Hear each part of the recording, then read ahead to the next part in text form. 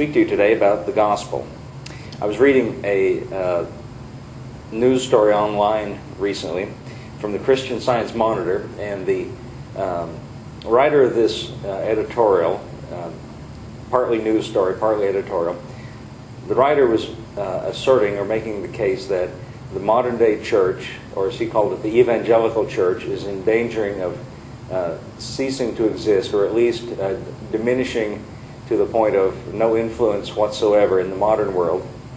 And he attributed it to basically two causes. The first of those was because the modern evangelical church has made the mistake of aligning itself with political movements.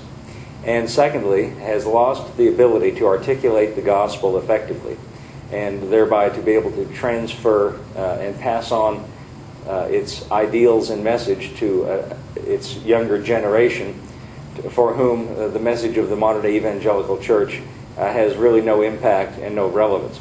And basically, I agree with what this person said. It is a mistake for the church to align itself with political movements and political ideas.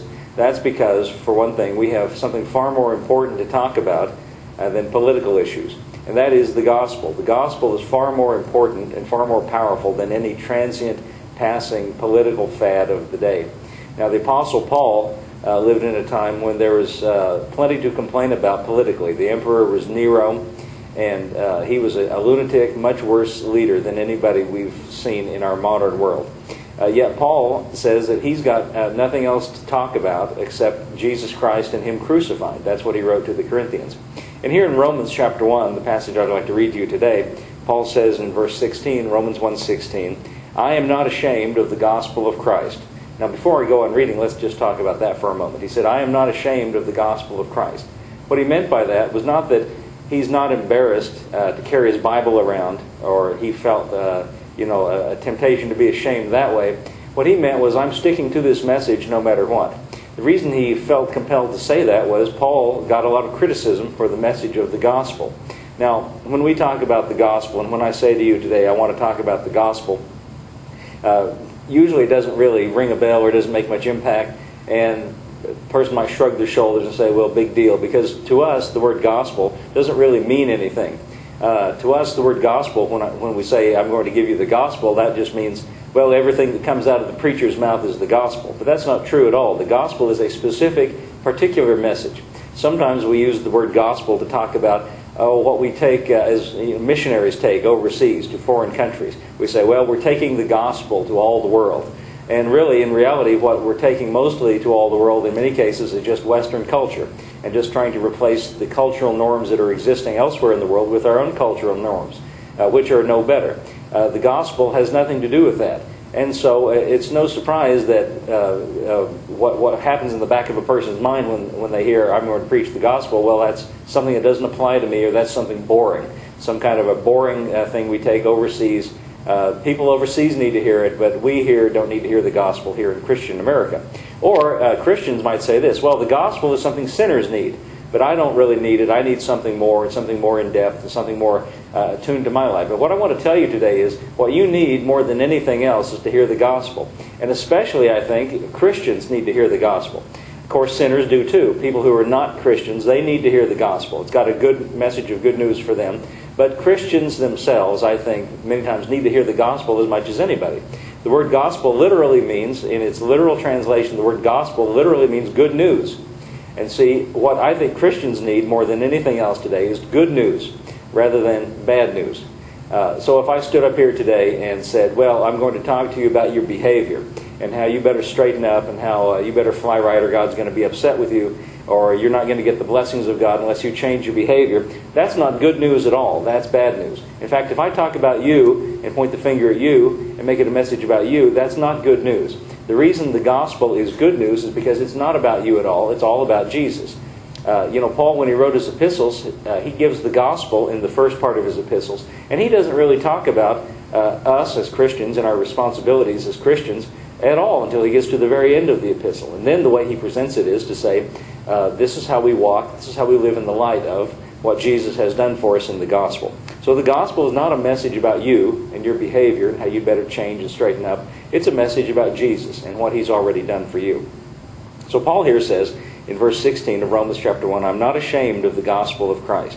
Now the reason he said that was he got a lot of criticism. Paul, for him, the message of the gospel was a single thing. It was about Jesus, and specifically the death, burial, and resurrection of Jesus. And the human response to that is to believe in Jesus. You know, if Paul was pressed, as he was sometimes, and had to give the gospel in its most concise, abbreviated form, he could do that. For instance, when he was thrown into jail in the city of Philippi, and God sent an earthquake and opened the jail, and everyone's bands were loosed, and the jailer was going to commit suicide, kill himself, because he thought his prisoners had fled, and it would have been better for him to go ahead and kill himself than to fall into the hands of the Romans after allowing his prisoners to escape. The jailer about to commit suicide, Paul stopped him and said, do yourself no harm, for we're all still here. And this man, trembling, came before Paul. He was trembling because he was this close to death.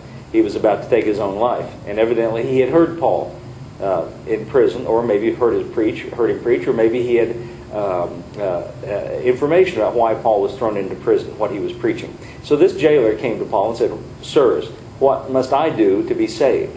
A good question, a valid question.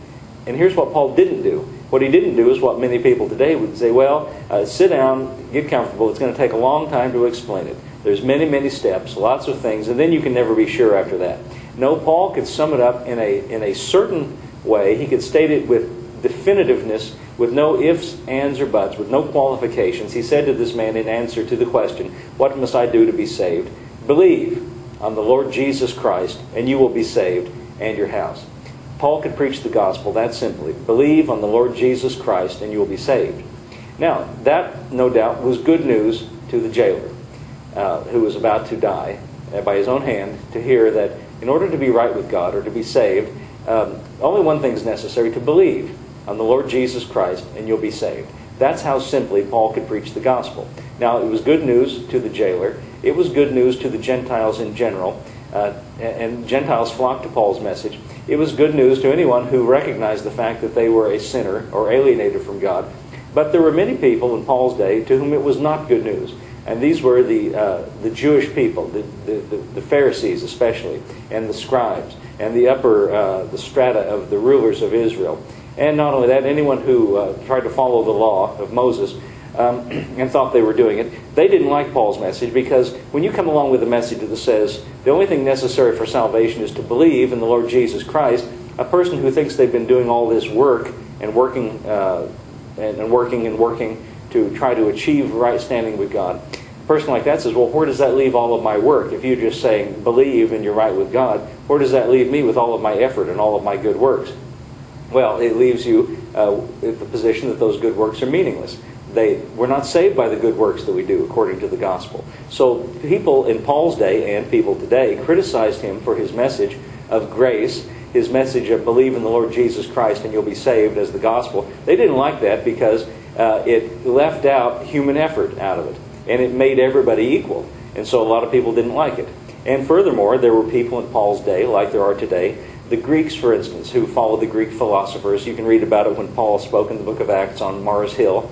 The intellectuals among the Greeks who said, this is nonsense, this is foolishness. You're telling me to believe in someone who is executed by the Romans as a criminal. You're saying, believe in him? What can the death of one man have to do with me? And I've even read people today who claim to be theologians who say the same thing. One man said, I fail to see what the death of one man 2,000 years ago, what impact that can have on my life today. Well, for Paul, it did have an impact, because it was the whole core and center of the message that he calls the gospel. So on the one hand, the religious people who thought their good works were more important than just believing in Jesus, and didn't like that message of the gospel. And on the other hand, the secular society around Paul, to whom the message of the gospel was just foolishness, Paul said to all of them, and in the face of all of that criticism, I don't care. I don't care what you think. I'm going to stick with this message of the gospel. And that's why he says, I'm not ashamed of the gospel of Christ. Notice again, it's the good news of, not of what you need to do, which would not be good news, but the good news of Christ. The gospel is a message about Christ.